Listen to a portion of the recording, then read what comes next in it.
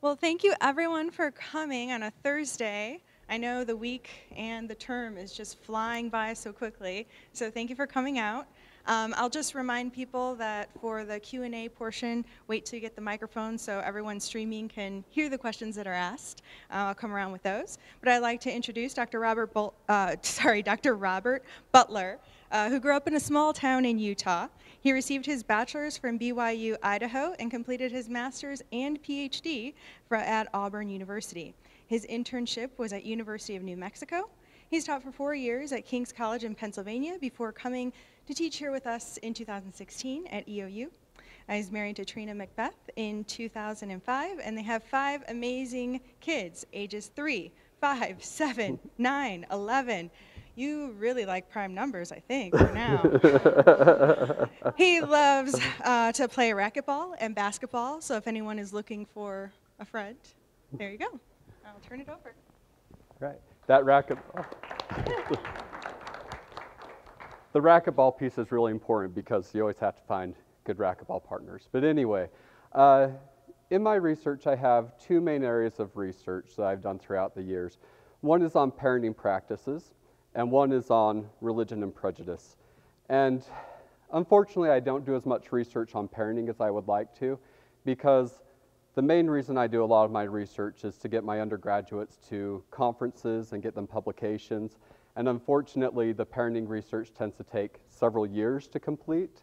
And so this area of research is something that we can get done in a relatively brief time so the students can present at conferences and get publications before they go to graduate school if they want to.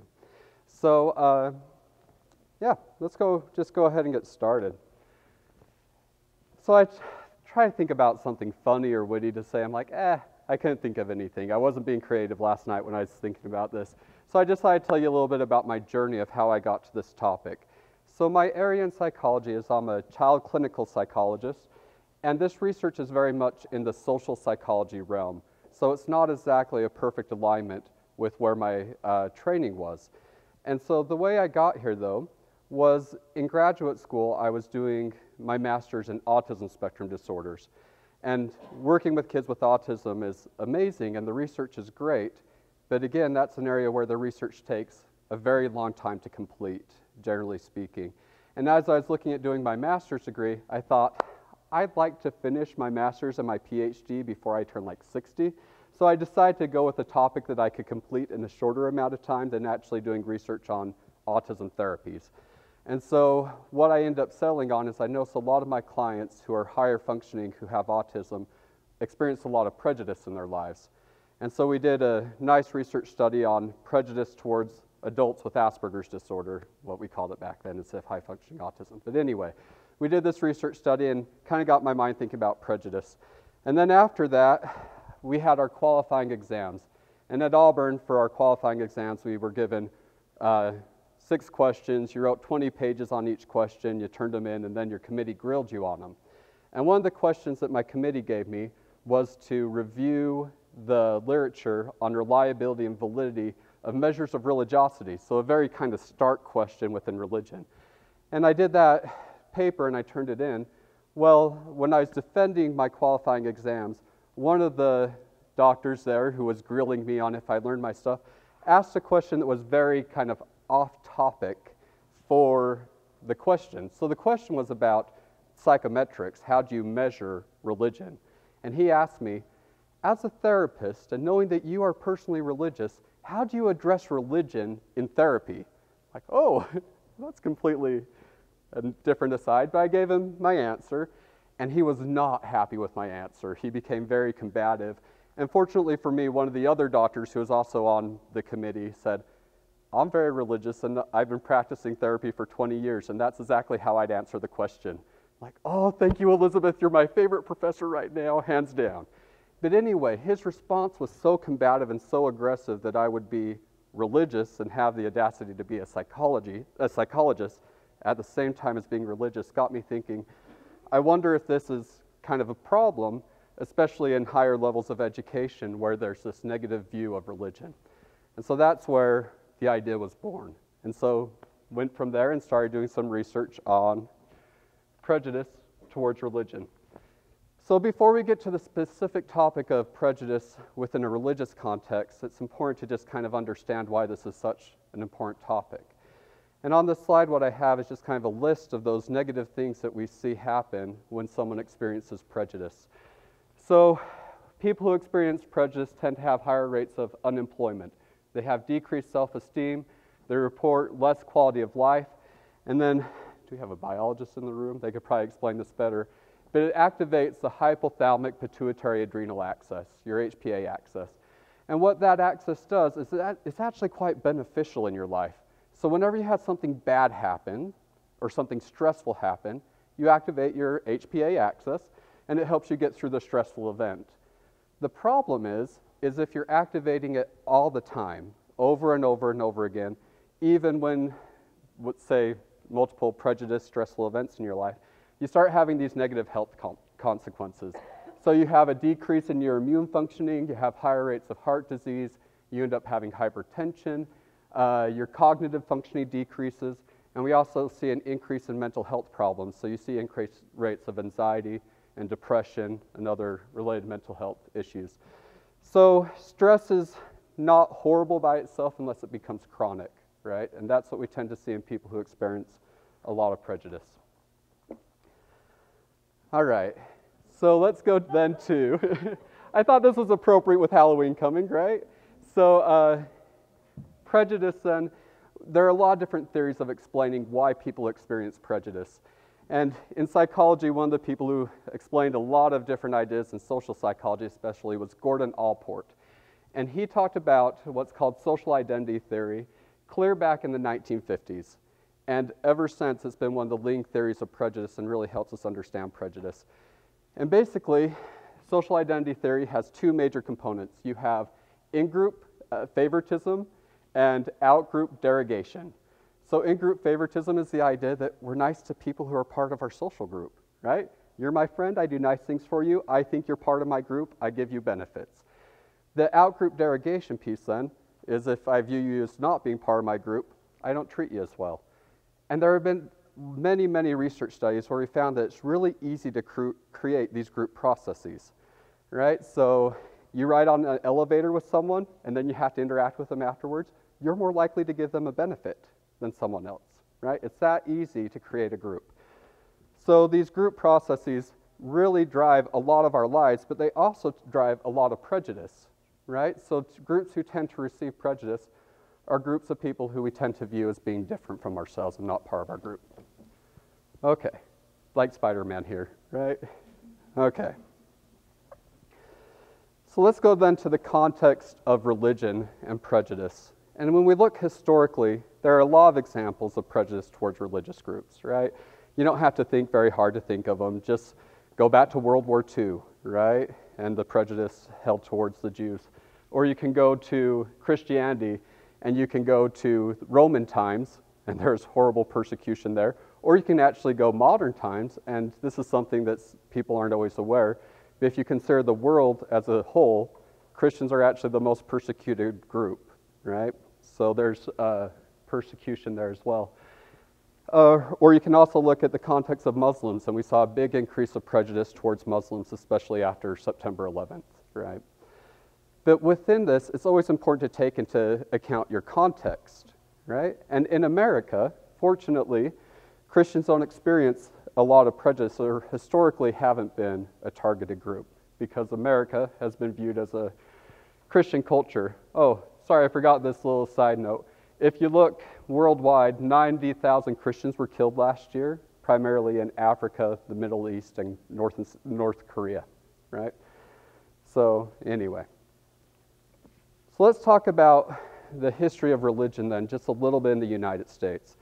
So the United States has been viewed as a Christian nation, not on paper, but historically the majority of Americans have been Christian in their faith. And in general, Americans tend to be very, very religious on average. But there's a big shift that's actually going on in religiosity throughout the United States. Especially in the last 15 years, we've seen a huge shift in religiosity. And what we see is the number of people who believe in God or believe in a deity has decreased from 90% to 79% in 15 years. When you're talking about social change, that's a huge social change in a very short amount of time, right, to go from 9% to 79%. But then what we're also seeing is among those who still believe in a God or identify as being religious, which is around 70-ish% of the population, depending on the study you read, they're changing in their religious behaviors as well. So what we see is the unaffiliated person, so the person who says, I'm religious but I don't belong to a specific denomination, has increased from 16.1% to 22.8% in the last 15 years. Okay, so we see a big increase there. Church attendance has had a huge plummet, so people who identify as religious don't go to their meeting houses anymore, don't go to church. They don't value their sacred texts. So if you ask them, if you're struggling with a life problem and you ask religious people, what can you do with them? And you say, can God help you? That's not nearly as common of a response. Can you read your scriptures and get help? Not nearly as common of a response. Do you pray regularly? Doesn't happen as often. So what we're seeing is, although the majority of Americans are still saying they're religious, their behaviors don't match up.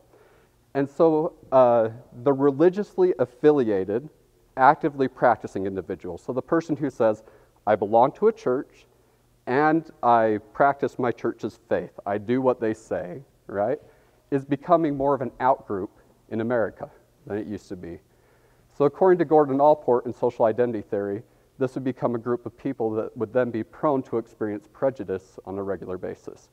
And so that's really the premise of what got this thought process going and what I'd like to cover today with what we've been doing with my research. We've done a series of 3 studies to assess this question, and I'll go through them fairly briefly, but we'll see. All right.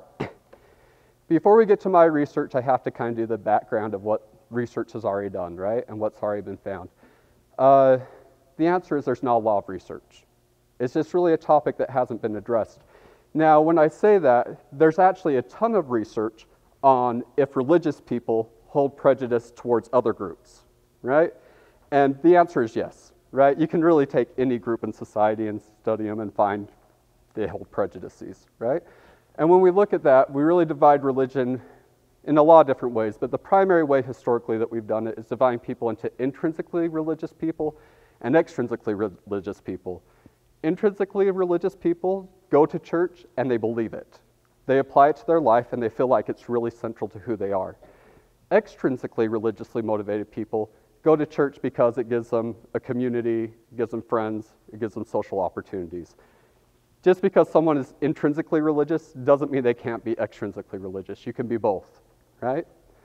But what we've done, and previous people have done with the research, when looking at this distinction, they have found that extrinsically religious people tend to hold a lot more prejudice than intrinsically religious people, right? There's an exception to that. The exception is towards LGBTQ communities, right? So intrinsically religious people hold more prejudice towards that subgroup. But in most of the other groups that have been studied, extrinsically religious people have more prejudice. All right. The other area where there's been quite a bit of research is on prejudice towards minority groups. Okay, so minority religions.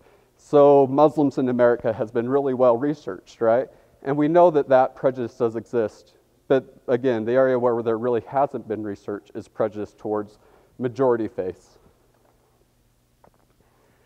So this slide goes over what little research has been done on prejudice held towards majority faiths. And the first one is just an easy study where they went in, well, it's a series of 3 studies. But what these 3 different studies did is basically ask people to describe Christians, so a majority faith. And these were the words that came up most commonly when describing Christians. So you get pushy, judgmental, narrow-minded, intolerant, and untrustworthy, right? So not really a super flattering list of descriptors. They're the most common ones that come up.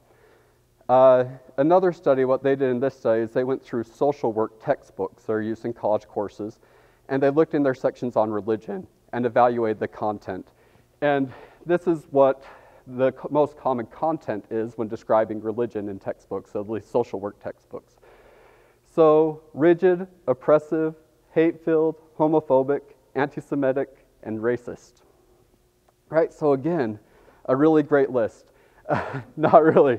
But when you looked at those social work textbooks, they were really good at emphasizing the negative aspects that religion brings. And then when it got to the positive piece, it said very briefly, on average, it can build a sense of community. And that was it. And they really downplayed the positive aspects that religion could have on people's lives. So if we're just looking at kind of general sentiment, we can see that there's just kind of this negative sentiment found towards religion, at least in these few studies. The next study, they went to professionals, and kind of the idea is what we see with religion is that as education increases, religiosity decreases in most faith traditions. There are a couple exceptions to that, a couple faiths where as religiosity or as education increases, religiosity actually increases, but those are the exception and not the rule. Okay, so in general, more education, less religious. And so what they want to do in these studies that I have on this third bullet point is they want to ask professionals in different fields how they viewed religious individuals. And as you can see, they had negative views towards religion found in social work, in healthcare settings, and in educational settings. Now, the thing is just because someone has a negative attitude towards a group doesn't actually mean it always gets translated into problematic behavior. All of us are probably high on what psychologists would call need for cognition. We like to think, right? That's why we picked our professions. We like to think about things. And people who tend to like to think about things, who are high in their need for cognition, tend to not show prejudiced behaviors, even towards groups that they don't prefer, right? So you don't like Christians? Well, if you're high in your need for thinking, you tend to not act in a negative way towards Christians, even if you don't like them, right? So that's good for us, but let's go to this last point here. This is where it becomes really important, is to get beyond what people just think about a group and get to how people actually behave towards a group. That's where it becomes much more problematic. And in these last three studies, what they did is they created applications for graduate school in these three fields, in clinical psychology, medicine, and social work, by the three different studies. And what they did with these applications is they manipulated just one piece of the application. So like in one of the studies, they said in their personal statement, I really grew or whatever, I forget the exact wording, but I had this great experience building houses for the needy, and one said through Habitat for Humanity, and one said through a Christian coalition. That was the only difference in the applications, was just manipulating that one religious piece. And across the three disciplines of these three different studies, they found if you indicated an affiliation with religion, you weren't likely to get into the program. At a significantly lower rate, you got interviews, offers, than those who did not indicate a religious affiliation. Everything else identical in the applications, right? So now we're getting somewhere, right? Now we actually kind of have a behavioral marker. Okay, but as you can see, only three studies, and all of them were very similar in that they were just looking at applications to graduate programs. The other area where we see research on prejudice towards religion is just asking religious people, do you experience prejudice? There's a big, big problem with that, though. One, self-report is notoriously bad in general, but in this area it's probably worse than other areas because most religions have a martyrdom script that is very popular within the religion, and being a martyr or being a victim of prejudice or other bad acts is actually a sign that you're doing something right in the religion, right? So you think about Christianity and the history of Christianity, the apostles were doing things right and they get killed, right? So it's kind of like a badge of honor within religion to say, oh, I've been persecuted for the faith, right? And so people's self-report can be extra unreliable in this area. But those studies who asked people who are religious if they experience prejudice, they said, well, yeah, we experience prejudice, but again, maybe not the most reliable. So just a few studies there. Okay, so that brings me finally to my research. And I'll try to keep these brief. Like I said, I have three different studies that we've done on this to go through. So the idea of why there would be prejudice towards religious individuals is that there's this shift in society, right? That as America in general becomes less religious, the prejudice towards religious groups and actively practicing religious people would increase over time. but we can't really go back to previous research studies to see if that's happening because it hasn't been a topic that was even thought of as being important in the past. So other areas we can see those shifts over time, like for example, prejudice towards women has been a really popular topic, and we can see an improvement in that there's not this prejudice towards women, especially in the workplace, existing today like there was 20 years ago, right? So we can see that because the research has been being done for the last 20 years. But we can't do that with religion and prejudice because no one's really studied it. So we want to be able to go back in history, back in time, and see, has there been a shift in how religion has been viewed in our society? And one of the ways you can do that is to look at media. And there's obviously problems there, right? So media partially reflects how society thinks and behaves, but it also influences how society thinks and behaves through the process called mediatization. We all shift our views slowly over time based on how media tells us to view the world, okay?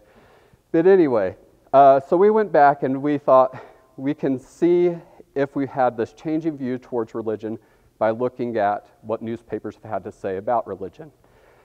So we started back in 1997, and then we went in 3-year increments. So 1997, 2000, 2003. We did those years specifically to skip 2001 with the terrorist attacks. We thought there might be, for some reason, a big spike in negative reports with religion in that year. So we want to avoid the impact of 2001. So we went to LexisNexis, which is a database that categorizes newspaper articles. And what they do is they have these different categories for any content that the newspaper article might have. So, and one of those categories is religion. And we took the first Saturday paper for each month from 3 different cities, and we evaluated any article that was flagged as having any religious content. That gave us actually around 2,900 articles. We ended up removing 300 of those, but so we reviewed 2,663 articles in the final data set. So my undergraduates absolutely loved me, right? Here's another article. Anyway, we selected 3 cities, Atlanta, Chicago, and New York, the primary newspaper in those cities. And the reason we selected these cities was because what Pew Research found, the Pew Research Foundation has found about religiosity in those cities. Atlanta is one of your most religious cities, right?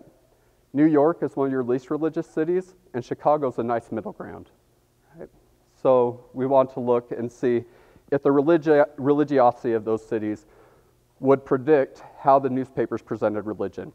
So each newspaper article was coded as either having positive things with religion, so that could be this religion did a charitable act, this religion got an award, this religion is having a potluck, right? Socially positive, happy things, right?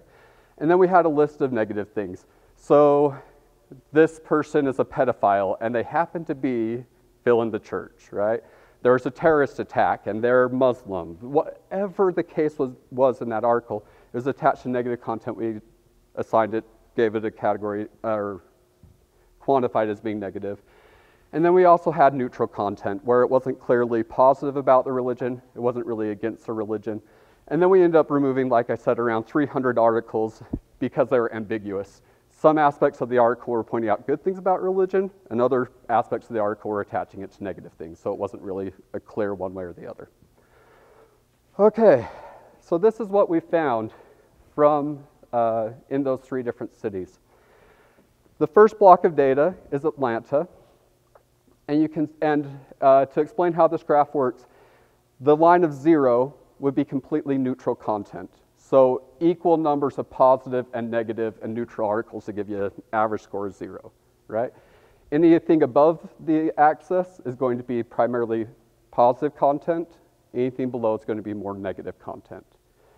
And you can see Atlanta, being our most religious city of the group, was primarily positive clear across the years we evaluated. You then go to Chicago, and you see also positive just until the 2012-2015 year, right? And then New York, barely positive to begin with, and rapidly became quite negative towards religion. And this is actually what we expected to find across the board, was this decrease in how many articles associated religion with positive things and an increase in the negative things as religiosity decreased in America, right? And then we also see in here the differences by city, so they very much reflect the region where they're at. Okay, so what we also did is we took the rating by year and city and said, okay, we have this data for how religious each of these cities are and how they're decreasing in religiosity. Does that predict this decrease in religiosity we're seeing, right? And it actually accounts for a large percentage of the variance as to why religion is the decrease in how, or I should say the increase in the negative response towards religion is really well predicted by the decrease in religiosity in the cities. But we found that the newspapers became negative at a faster rate than just the decrease of religiosity in the cities would predict. So the newspapers are becoming negative faster than just the decrease in religion would suggest it should be, if it was just reflecting society. So if mediatization, which is media influences people, is going to play here, we would expect people to become even more negative towards religion in the future, which has been happening for the last 15 years, so that's a pretty good bet. Okay, so I'm sure a lot of you have been going, well, newspaper articles don't equate prejudice, right? It's just kind of a marker of how people's views have changed over time, right? So then we get to our second study and our third study. In the second study, we did a vignette study, and this is where we asked people, how would you behave towards different people in different situations? So we created 4 different vignettes. We described someone who is Muslim, someone who is Catholic, someone who is Baptist, and someone who is non-religious. And we worked with different leaders of different faiths to make sure they were accurate, and we had a bunch of fillers in there. So they liked basketball, they had jobs, they were students because we were doing this research with college students. So they have a major, all those different things that college students do. And on the Catholic condition, they also go to Mass, right? And similar manipulations throughout on each of them to indicate that they were a religious person and what faith they belong to. So we had the 4 different conditions, and then we also manipulated the label of a religion, right? So we could have someone described as doing Catholic-type things, but we would omit or include the label of, I'm Catholic, right? Or the same for the Muslim. And then the non-religious condition, where we have a nice control, where there's really no religious content throughout the description of the person, but then we could add in the label of, oh, and I'm atheist, right, to get the atheist condition. It gives us the atheist comparison, but it also gives us the control condition when the label's not present. To assess prejudice, we use the social distance scale, which is a measure where you ask, how comfortable are you with this person doing different things? So how comfortable are you for Maria, who is described here, to be your bus driver? How comfortable are you with Maria being in your study group? How comfortable are you with Maria being your coworker? How comfortable are you with your best friend dating someone like Maria, right? And we use the name Maria because within the Muslim faith tradition, you have to have specific names. So we figured Maria was a name that works within the Muslim tradition that wouldn't be weird with the other conditions. But anyway, that social distance scale has an internal consistency estimate of 0.93 in this study. That's pretty standard. It's a pretty cohesive scale. And we gave it to 184 college students, both here and back at King's College and at BYU Hawaii, so at those 3 different locations. And so there's a lot of text up here. I know I don't expect you to read it all, but I figured we'd kind of go through the hypotheses and what we found kind of at the same time. So the first hypothesis was that the behaviors of religion would elicit prejudice. And we want to ask that because there's a big debate if it's the actual things that people do that create prejudice or if it's just their status, right? So is it that you're behaving in religious ways, or is it because you say I'm religious that evokes prejudice? So we expected the religious behaviors to increase prejudice, which means that the non-religious described group, right, without the label of atheist, would have significantly less prejudice. We didn't find that, okay? So the behavior was not significant. The label, though, was very significant. We found, well, we're talking social psychology, very significant. So it had a moderate effect size, which in social psychology research, when you get to a moderate effect size, you're pretty happy. But we found that as soon as you added that label to the description of the person, the prejudice scores went up, right? So people were okay with Maria going to church and praying and doing whatever she wanted to do until she said, I'm Baptist, right? Or until she said, oh, and I'm Catholic, or fill in the blank, okay? So the label evoked a lot of prejudice. Okay, we expected that the prejudice would follow how accepted various religions are, so that there'd be the least amount of prejudice towards the Catholic condition and the most towards the Muslim and the atheist condition. We didn't find that. And that's actually something that's really interesting because not a lot of research has compared these minority religions to majority religions. So all this research that says minority religion status experience prejudice, it might be that it's just religion experiences prejudice, because we find it towards Muslims, we find it towards atheists, but when we put it now in comparison with some more common religions like Catholic and Baptist, they're experiencing it too as soon as they say their religious affiliation. Okay. Let's see. We also looked at the intrinsic, extrinsic aspect of this. Looking at time, trying to summarize this a bit. And we did find that the intrinsically religious participants had less prejudice than the extrinsically religious people. Okay. And then people being educated about religion or education in general didn't decrease their prejudice towards religion, okay? But their exposure to religion did. But that's really a conflated variable because obviously people who have less prejudice towards religion are going to have more exposure to religious people and religion. So, but exposure was effective. Okay, we already talked about this. If you guys want to see the individual stats and the effect sizes, we'll go over that another time. But again, although this is kind of getting more towards a behavioral measure of prejudice by saying, are you okay with this person driving your bus? You're still asking people. And whenever you ask people about their behaviors, people lie, unfortunately. But people also just engage in positive impression management. They want to look good, right? So of course I'm okay with Maria being in my study group, although they might not actually be okay with her being in their study group in real life. So we want to get at an actual behavioral measure of prejudice. But that actually brings us to some, a big question is, how do we assess prejudice? And like I said, I want to get to something behavioral. But what's really popular in the field of prejudice right now is something called an implicit association test, an IAT. Okay? And the IAT, here I have a picture of one, I think. Let me find it real quick. Yeah.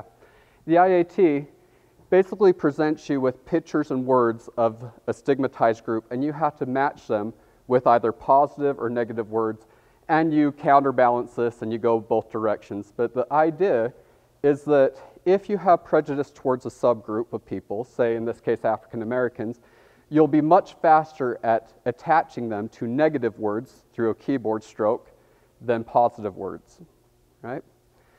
And this measure it's one of the most popular measures ever, and I might offend some people because there's a lot of research that also suggests that it's not a horribly valid measure. It has a lot of issues with it, and my bias is I fall on the side of I don't feel like it's that valid a lot of times, okay? But what the idea, though, is that you can't lie on this. If you have prejudice, it's going to come out. And so the problem with it, though, is that when people take this measure and it flags them as being prejudiced, it doesn't predict their behaviors. That's really problematic, right? And so you can take this and it can say you have a prejudice, say, towards African Americans, but then in your actions day to day, you don't act in a prejudiced way. So where the field went when assessing prejudice and talking about prejudice, where they went after they found they didn't predict these behaviors, they went to this concept called microaggressions. And they said, you might not be engaging in huge prejudice acts, but you're acting in minute, aggressive ways towards people, right? So if you have Here's an example of a microaggression. If you have a misogynistic microaggression against women as a man, you might hold the door open for them. And that could be a sign of a microaggression. The problem with microaggressions and the theory of it is that the idea is that it's completely unconscious. So if I was a man and I had misogynistic microaggressions and these innate biases against women, I wouldn't even realize that I'm acting out these microaggressions. But the question becomes is how do we assess that? And the primary way that these have been assessed historically is by asking people. And some microaggressions are just blatant and they're wrong, right? So if I ask someone, where are you from? That's actually could be a microaggression, right? But it could just be socially polite and appropriate. Where are you from? But if I ask someone, where are you from? And they happen to look to be of a minority descent, and they say, well, I'm from Oregon. And I say, where are you really from? That's a blatant, horrible microaggression and a sign of prejudice. But a lot of these other microaggressions, holding the door open for someone, how do we know if that's an aggression or not? Especially if you ask the person who did it and they're unconscious. It's implicit. They don't even know if they have it or not. How do we assess if they're actually prejudiced or not? So that becomes a big problem within this field. And what's traditionally been done is we just ask people of marginalized groups, do you experience microaggressions? Well, we already talked about the limits of self-report. So what we want to do in this study is create a behavioral assessment of a minor behavior, so you wouldn't have the time to think about and go, don't be a prejudiced jerk, right? A minor behavior, and see if people are acting out in minor ways, in a negative way, towards religious individuals, when they don't have the opportunity to stop themselves and think. Oh, we already went through this. Okay, so what we did is we created a study where we lied through our teeth. We used a lot of deception. And we told people that we're doing a study on social interactions in an online format. So come in, we're going to play some games, we're going to get to know someone. And we had them play a card, and so the first part of the game is what we call the induction phase. And in this phase is where they get to know two other people that they're going to be playing a card game with later. And they're just asked a series of questions. What do you like to do on the weekend, right? And the one player says, I do my studying, I like to watch basketball, and I like to watch movies, whatever. And the other player says, yeah, I study too, I like football, whatever, just some filler answer, and I go to church, right? So we're now manipulating the religious component in one of the two players. And it's in a very subtle way, so participants wouldn't figure out what we were up to, hopefully. And we actually asked participants after the study if they figured out what we were up to. 2 of them figured it out, so we took out their data, okay? But we manipulated that, and then after that, they play a card game. And in this card game, there's no real strategy to it. They're just told high card wins, but you don't know who's winning. You don't, because it's computer-based, so you don't see what the other 2 players are playing, right? So just cards appear, they disappear, you're playing cards randomly. So there's no real gameplay strategy. But here's where the manipulation comes in. We had, throughout the game, the participant would get an attack card or a reward card. And when you got an attack card or a reward card, you had to give one of the other 2 players, either give them 5 points or take 5 points away from them, right? A very subtle behavior, more in line with this idea of microaggression. Hopefully, because there's no gameplay strategy, there's not going to be anything other than who do you like more, right? Even on a very unconscious level. Okay, so, sorry, I meant to go back and fix this. We had 82 participants complete the study, mostly college students. We removed the 2 that I mentioned who figured out what the study was about. I really should change the slide. Ignore that, I'll just talk about it. So what did we find? We expected, because religiously affiliated people are becoming more of an outgroup within society, that they would receive more of the favoritism, right? More of the derogation, right? Outgroup derogation. And we did find that the religious individuals were much more likely to be attacked, get attack cards, than the player who wasn't religious. 59% of the time. So if you think about that, they should be being attacked 50% of the time, right? That's what any player, if there was no bias, should be attacked 50% of the time. They were receiving 59% of the attacks. On the reward side, we see that they're receiving My mind's blanking if it's 67 or 63. 64. See, neither of them. 64% of the time, they're rewarding the non-religious player. So the non-religious player is much more likely to receive the favoritism, and the non-religious player is much more likely to receive the derogation. Now, the in-group favoritism is stronger than derogation, and a lot of research has found that. We know that that happens in a lot of areas. And favoritism, in a lot of ways, isn't as problematic from a social standpoint as derogation is, because we all expect favoritism within our social groups. Why do you join a retirement association? You want discounts, you want them to tow your car, you want favoritism. Treat me better because I belong to your group, right? Why do you join a union? You want the benefits of the union. So socially, we don't view the favoritism as problematic. The problem is when we start treating other groups poorly because of their group status, which is the derogation piece, which although it wasn't as strong, it was significantly there. Okay, and there's the derogation. So then the question is, where do we go with this, and why is this important? I have a lot of studies of where to go with this, but anyway, some of the exciting things is one, is this is, as far as I'm aware, the first actual measure of microaggression that's in vivo. I haven't seen anyone else do something where they're actually set up a situation where someone can act out a microaggression. It's just mostly been self-report. So we created this new measure that appears to be working really well. And right now I have another study going on where we're running this concurrently with the IAT to see how the two match up. But anyway, there's that one piece to it. The other piece is, and this is why I have the grayscale on here, is so many things in life are in the eye of the beholder, right? So when we go to this topic of religion, those religious players, when they were being attacked 59% of the time, they were receiving more bias than they should. There was this prejudice towards them. But 50% of the attacks should have been coming their way. So if that individual looks at those 50% of attacks that they should have received as a sign of prejudice, they're wrong, right? On 50 of those attacks. They're only right on 9 attacks. And really where we see prejudice today, primarily having its negative effects, is in these microaggressions that creates the activation of the hypothalamic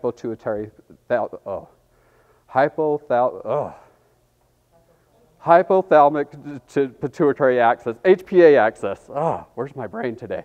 Anyway, when we get that HPA axis being activated and we get all those negative health consequences, that's where we see a lot of the negative implications of prejudice. In general, societies become a lot better and we don't say, no, I'm not giving you a job because of your status, or I'm going to hate you because of your ethnicity. That doesn't happen as often. I'm not saying that that's not a problem, but statistically it's not nearly as common of a behavior.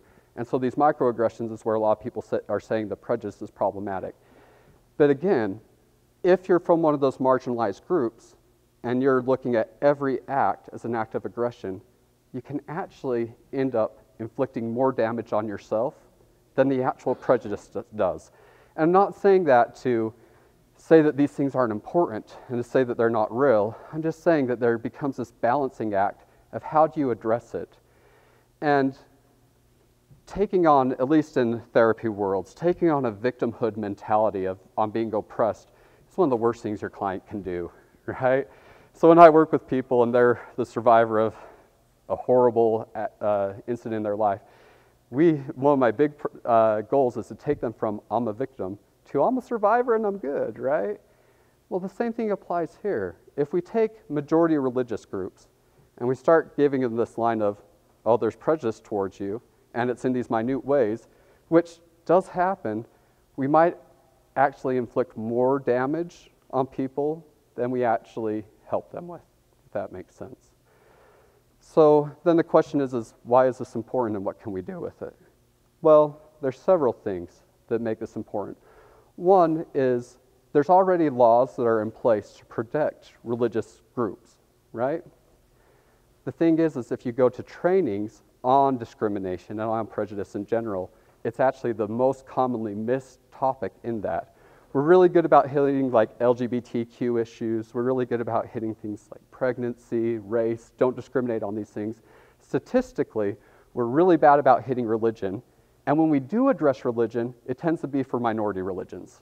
So we just say, don't discriminate against Muslims, atheists, whatever, but we forget to say in trainings, and don't discriminate against actively practicing Catholics and Baptists, right? And so that's one piece that we can improve the training. The other piece of why this can be really important for people to understand is not just the policy change, but by understanding this, I'm trying to think of how I want to say this.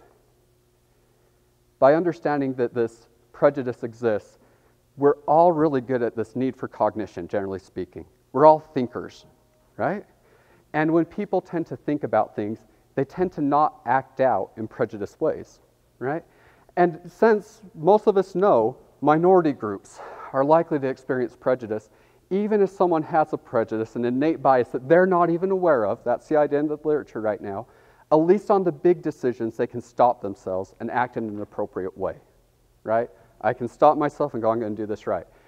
But if you don't recognize a group as possibly being stigmatized and receiving prejudice, that need for cognition and that cognitive mediation doesn't come into play, and people act out in prejudiced ways, which is probably the concern with this population, is that when it does happen, when the prejudice does occur, that people aren't even aware of this as being a group that might receive prejudice, so they don't stop themselves before they act in inappropriate ways. All right, so that's my presentation. That's everything I plan to go over. What questions do y'all have? Microphone coming around? It is.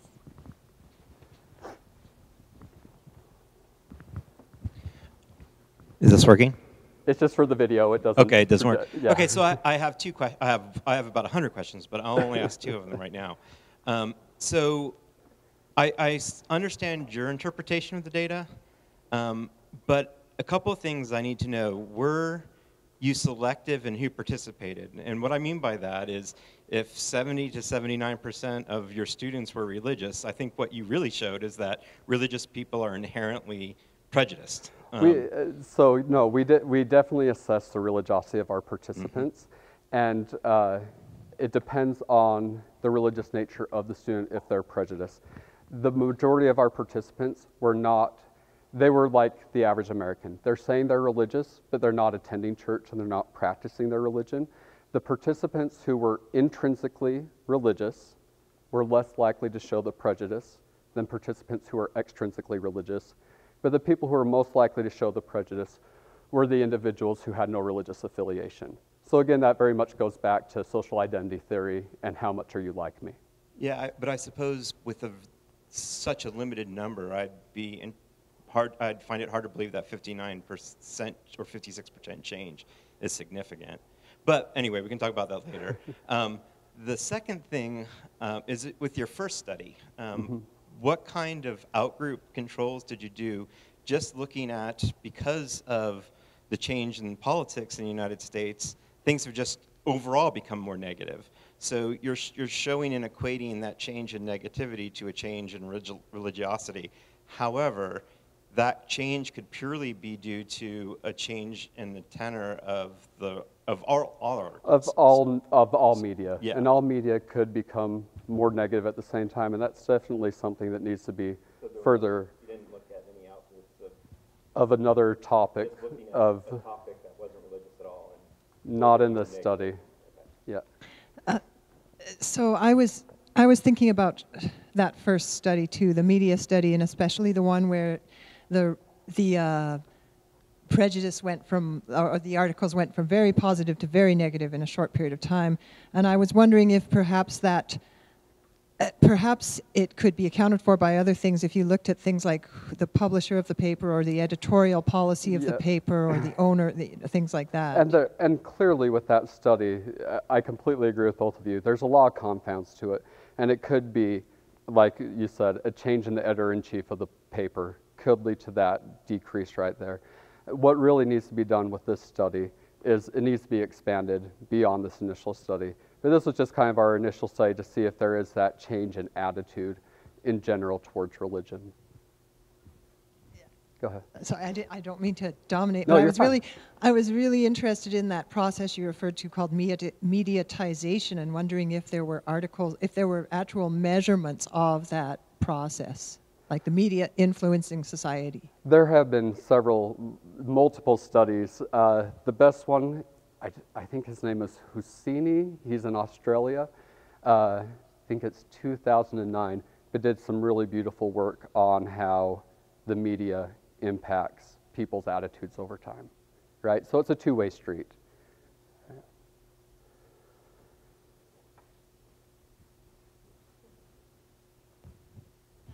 Hi. I want to clarify, you talked about the microaggressions can deleteriously affect a person with the one you had trouble with, the thalamic. The hypothalamic pituitary axis, okay. yeah. Adrenal So axis. that, HPA. rather than the overt, let's say, overt aggression like in the card games, the 9 times out of 100, which should not be. So how is that? Unconsciously, it's affecting the microaggressions? I mean, it sounds almost like it's unconsciously done and unconsciously received. And there's two pieces with it. When the big researcher on this is Dr. Sue, and what he says is there's both elements going on. So you can go throughout your day, and if you're receiving these microaggressions, you might not be aware of them, but they have a cumulative effect of creating stress on you, is the idea. But then there can also be microaggressions that you're aware of. And like I said, the example of where are you from? Oh, but where are you really from? That one's pretty overt, right? And a lot of it depends on how attuned a person is, right? So I'm guessing most people, I don't know if this is on people's radar, but opening the door for people probably isn't something that people probably think a ton about on a day-to-day basis. But if you've read this research and you've read that this is a sign of a misogynistic microaggression towards women, you might have an issue if a guy keeps opening the door for you, and it might become problematic. So it's really, microaggressions in general are a poorly defined construct that have become exceptionally broad. And using the example of holding the door open for someone, in one article they're talking about that as being a misogynistic microaggression. In the next article, they're talking about it not opening the door for a Muslim woman is a sign of a religious microaggression towards Muslims. So after reading those two articles, I'm like, I don't know what to do. Can I open the door for her or not? Because if I don't open the door for her, I'm against Muslims. If I do open the door for her, I'm against women. And so it's really kind of this really problematic area of research that really hasn't been well defined, and partially why we wanted to create this measure to start delving into that.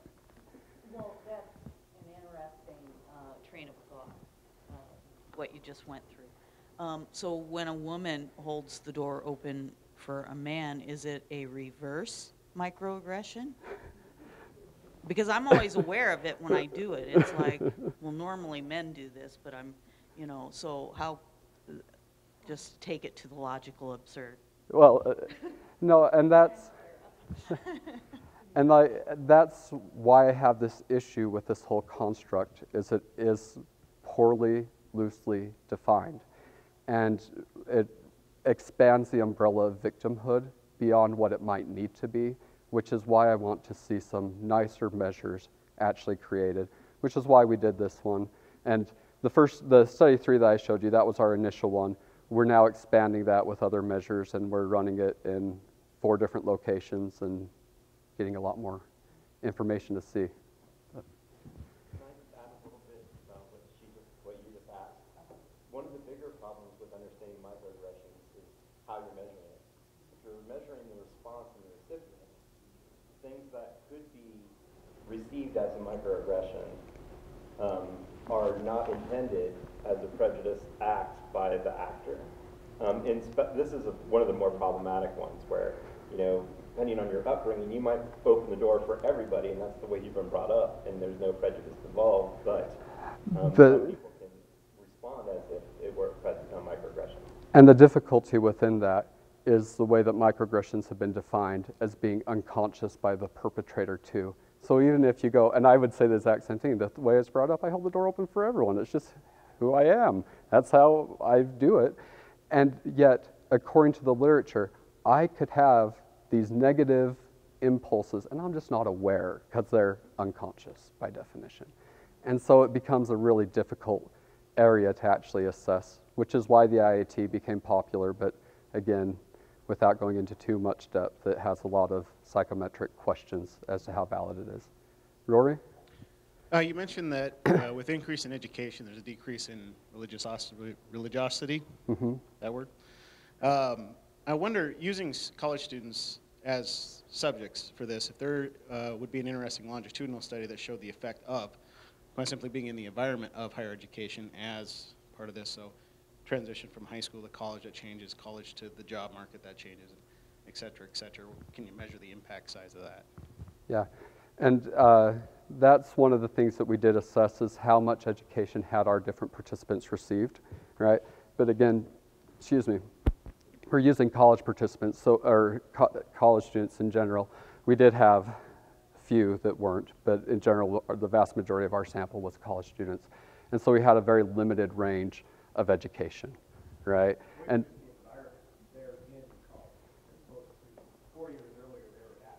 yeah. Well, and that's one of the things that is nice about this population, but also problematic. And whenever you use college students, you have to ask yourself, does this generalize to the rest of the world? Probably very limitedly, and it needs to be done with other people, which is what we're pursuing now. But then at the same time, we have seen this decrease in religiosity consistently for the last 15 years. It's become quite prominent. And so there's currently no reason to expect a social change right now. There are certain social markers that tend to lead to increases in religiosity, but we're not seeing those. And so the expectation is that religiosity will continue to decrease in America in the foreseeable future, barring any major natural disasters on an entire U.S. scale, right? But we expect to see that continue to increase. And so kind of the college students are nice in that they're actually not that religious. They might predict the future a little bit better than the general population. So I was just wondering about that study you mentioned at the very beginning, where they had the job applicants who experienced prejudice when they mentioned religion on an application, and I was wondering if that had been replicated or could be replicated with other fields. I mean, you're proving that they experienced prejudice in the academic environment when applying for a graduate degree, but are there other environments where you could see if they are also and that needs to be done. Like I said, this is a horribly limited area. There hasn't been that much research done on it because it's something that really hasn't come onto the radar until the last 10 or so years. And so it needs to be done. 3 studies are interesting, but they're all, like you said, limited because they're all that same setting. Well, thank you so much. It is 5 o'clock, so I want to make sure I cut things off for people who need to travel and go. Well, but thank you all. perhaps Robert has a few minutes if people have questions. But thank you for coming out.